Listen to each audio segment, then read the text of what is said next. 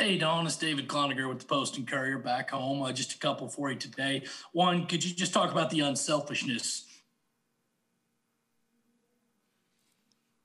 Of our team?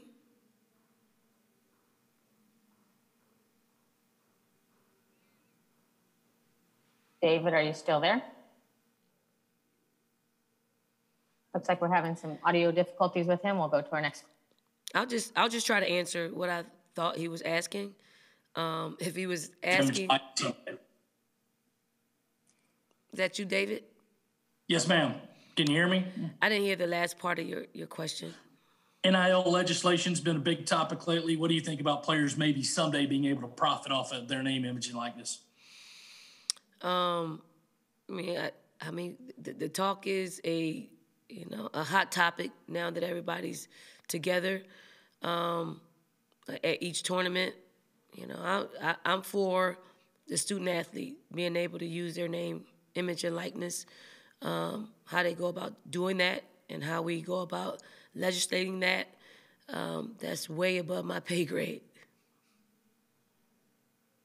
Our next question will come from Elliot Allman. Elliot, go ahead. Hi, good morning, Don. Thanks for taking questions today. You were there in '92 when Tara last won a title. Now it's 3 decades later, which seems to be pretty amazing. I was just doing the math, and I think you're going to win a lot of titles, perhaps one this weekend, but let's say you don't win one, it would be 2046 to have sort of an equivalent.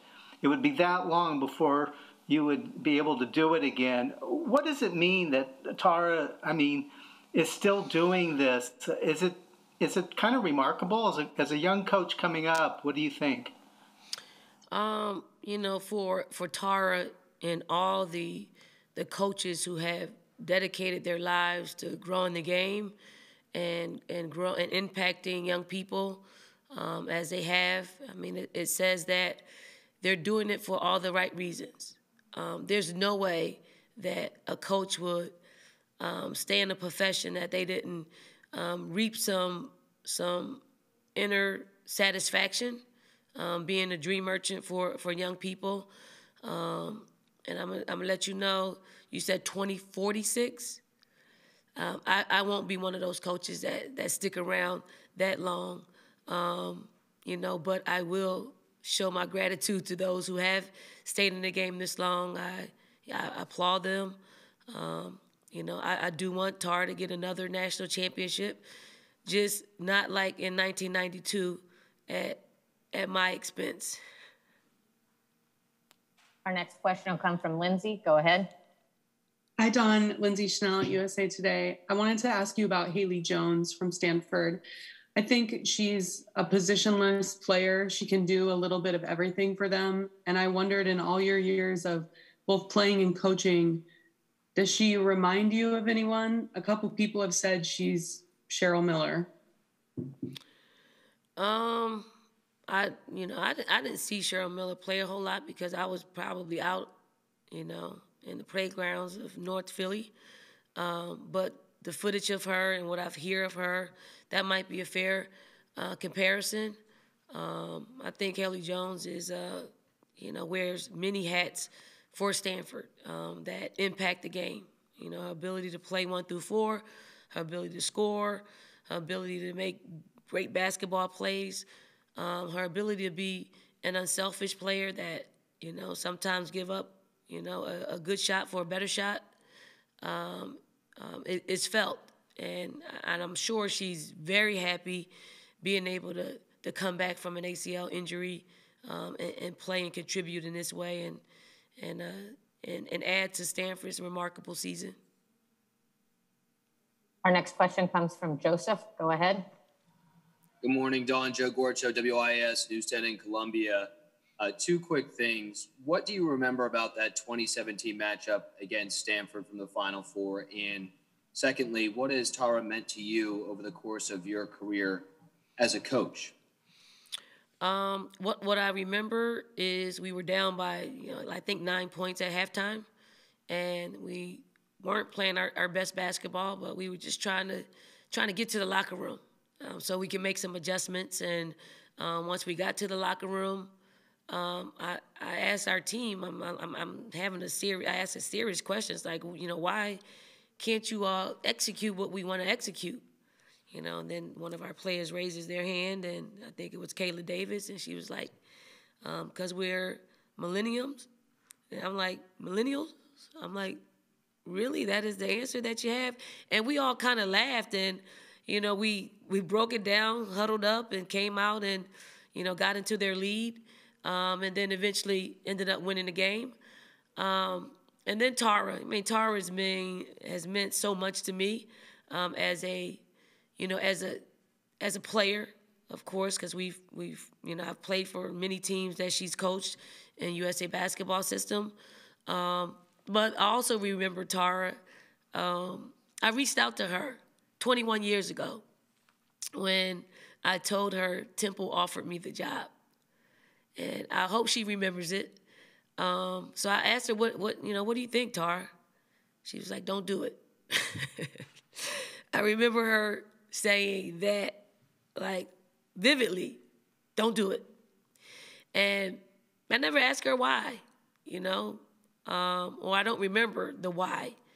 But when she said that, it was an immediate, it was magnetic. I said, I got to take this job. And for me, I need some type of chip, and I think Tara saying that gave me a little chip on my shoulder to kind of prove her wrong. But I don't think she was saying it, she wasn't saying it because she didn't think I couldn't be successful. She was probably saying it because she knew that I was going to continue to play professionally, and she was saying it because she knew the dedication and the work that goes into being a head coach, because she had done it for so long. And I think she didn't want me to cheapen anything, cheapen my professional career or cheapen the game and taking the head coaching job while playing. But I thank her. 21 years later, making that decision has been the most gratifying decision of all. And I don't look down on her because she put that chip on my shoulder. I just need that. I have a chip on my shoulder for the past 21 years. So I thank her for just making the chip a little bit bigger. Our next question comes from Doug Feinberg with AP. Go ahead, Doug. Hey, Dawn, Doug Feinberg, the AP. It's a really cool hat you got on. The Gamecock looks neat. I got two for you real quick. The first one is, does this Final Four feel similar? I know there's the COVID and everything else, but does it feel like a Final Four since you've been here for 2 weeks already and you're playing the same arena and you've been in the same hotel, a lot of it? Does it feel similar to the other years you've been in the Final Four? Obviously it feels a lot different. It feels a lot more confined, but yet it feels like a Final Four. I only see 3 other teams. The signage around here, the signage at the hotel, I only see 3 other teams.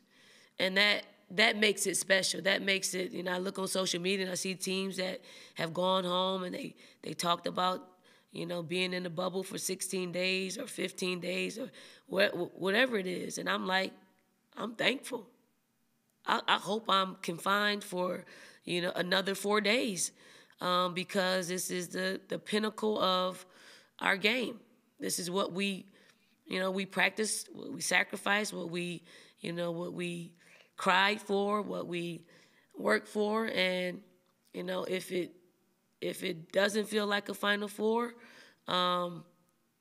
you're in the wrong place. You have to put that energy into it. It's going to be what you feel it to be. It's going to be, and for us and our players, this is the perfect environment for them. It's nothing more sweet than to be here and to be able to compete for a national championship. Again, since we're trying to get to as many questions as we can, we're going to limit to one at a time at this time. Michelle, your next question, go ahead. Yeah, Coach Staley, it's Michelle Vogel from ESPN.com. You know, you've both played on and coached against teams that have a lot of different options, the way that Stanford does. You know, we had the other night, they have a player come off the bench and is their leading scorer. What's different about facing a team like that than say a team where you know it's basically going to be these 5 or 6 kids? I mean, you can't look at it as, you know, the depth of Stanford. You can't look at it as, you know, they're going to spread you out, and you can't look at the cumulative stats, and you can't look at, you know, how many threes they make. You have to look at what you need to do to disrupt that, and that's how we're approaching it. We have to have major disruption, and let the chips fall where they may. You know, you get 2 days to prep for a team like Stanford. You better concentrate on conceptually what they like to do, because you can't, you know, they have so many options and so many options in all of their sets that if you try to methodically go over all of them, you're not doing what you need to do to prep on the other side of the ball. So defensively, we got to, you know, I think we have an understanding of how we want to play them and their personnel and some concepts that they frequently use. And then for us, we got to give it back to them. You know, we do some things that are deliberate and distinctive and on the offensive end, and you know, we have to try to make sure that they're making adjustments on the defensive side of the ball. Our next question will come from Mitch Brown. Go ahead. Hey, Coach. Mitch Brown, Watch Fox in Columbia, South Carolina. You talked about earlier this bubble making a home on the road. Tomorrow, Asia Wilson, she's releasing her candles. Obviously, you're in game mode, but she said that she's excited to be able to have all these milestones she's had be the sense of her candles. I'm curious to you, what makes it special to have them in San Antonio being close to you guys while you go through this experience, an experience you shared with her just back in 2017 as well? Well, I think anytime you have a former player, and Alicia Gray is here as well, anytime you have players like that around that really understand, you know, what you're faced with and the mountain that you have to climb to be a national champion, it's always great. You know, Asia's always on social media. I know our players follow her and they're tuned in to what she's saying. You know, some of the stuff is fun-loving. You know, other stuff is she's dropping little nuggets for them to take and utilize because she's been in this position before. But super proud of her, just being able to spread her wings. I mean, she's not just a basketball player. She's one that gives from the heart, you know, with her Asia Wilson Foundation, dedicated to dyslexia. You know, now she's, you know, an entrepreneur and starting a candle business. And, you know, I think for her, you know, she likes the publicity and in her game and you know, but certainly if she would have given me a candle, I could have been on social media pushing it so it could be sold out by the time she rolls it out. But she's not thinking that way. So Asia, get with the program. I asked for a candle. A candle should have been here. I should have been enjoying it in my room of confinement. Our next question comes from Mel Greenberg. Go ahead. Hi, Mel Greenberg, One Hoops Guru.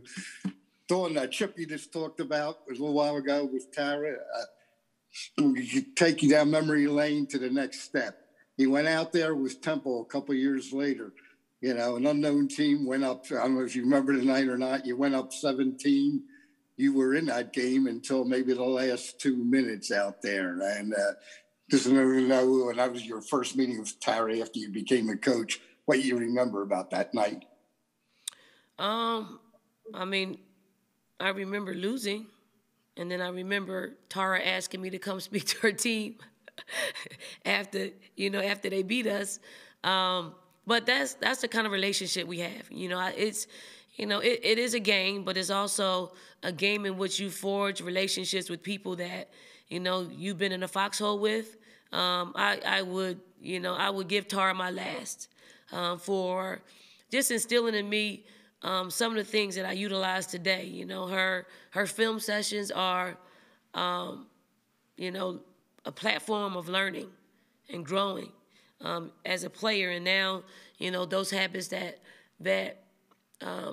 she allowed us to make when she was coaching us are, some of the ones that I pass on to our players. So anytime that anyone that meets Tara is going to walk away with something that she said that's so profound, but yet so simple. I mean, Tara is really, she keeps it as simple as possible. Everything that she says is relatable to a 2-year-old, or an 80-year-old, and that her reach is very powerful. Our next question will come from Vicky. Please unmute your microphone and ask your question. Hi, Dawn. This is Vicky Fulkerson from the New London Day in Connecticut. I was wondering, with your team obviously still playing and the U.S. team in town this week, how you're juggling that, and do you just wake up every morning with a million things on your mind? Like how? I was wondering how you juggle all those thoughts at the same time. Well, USA Basketball is here, and we're in training camp. I am not a part of that training camp because we are, we're bubbled up, and we can't really leave our hotel. So, it's in the good hands of Cheryl Reeve and Dan Hughes and Jennifer Rosati. They're doing a great job at holding down the fort.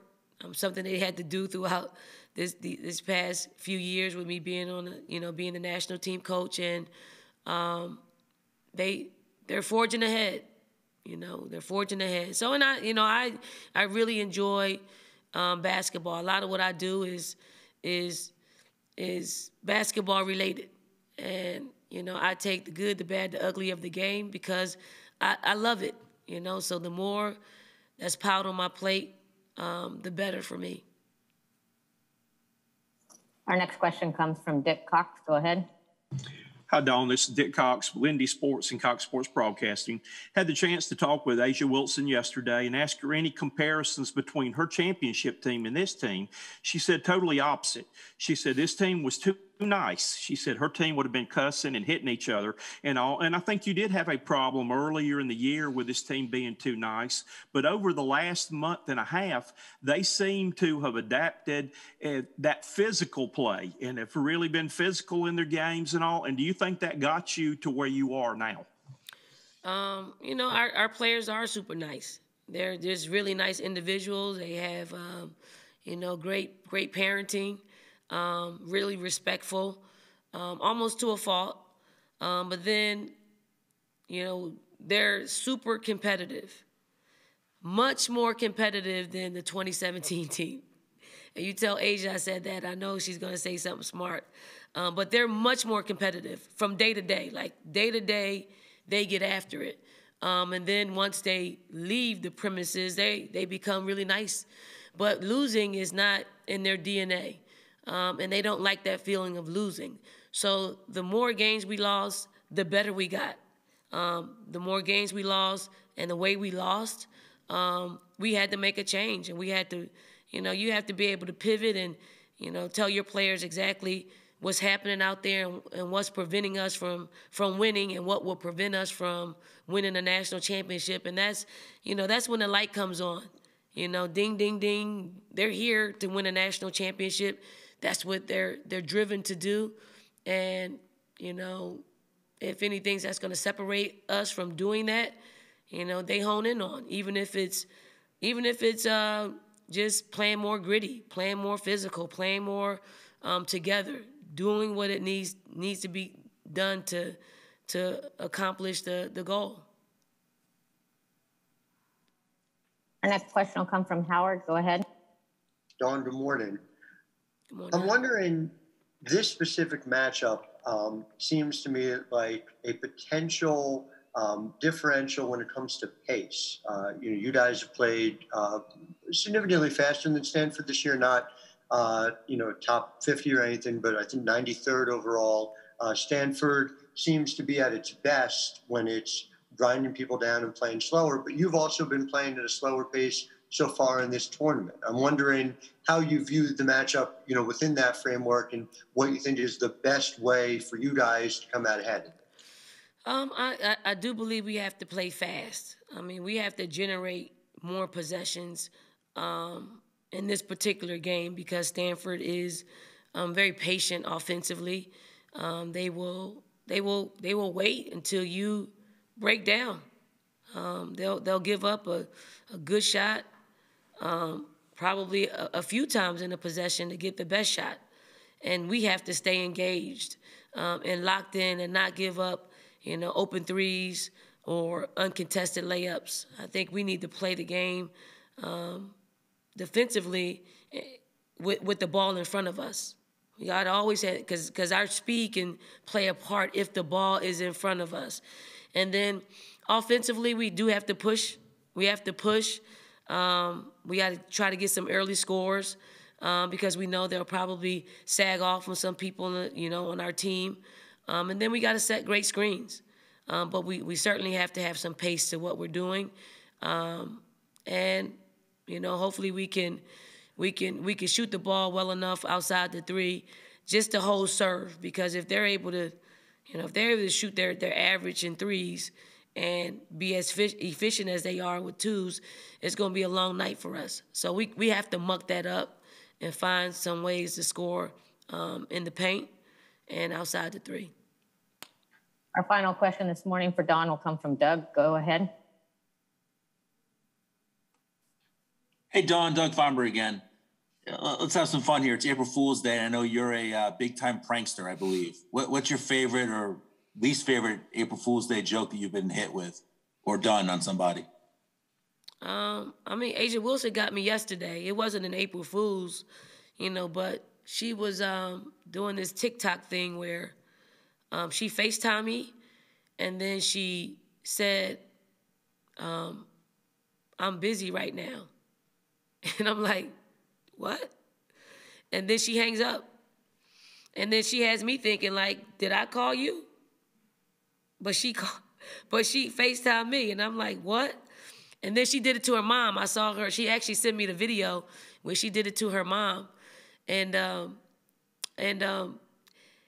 don't think it went as well as the call she made with me. So she's got to watch out for who she's calling because she could have pranked me pretty good, and I wouldn't have been my politically correct self. So that's it. That's it for the April Fools. Dawn, thank you for your time today. We'll let you go to get ready for your matchup with Stanford.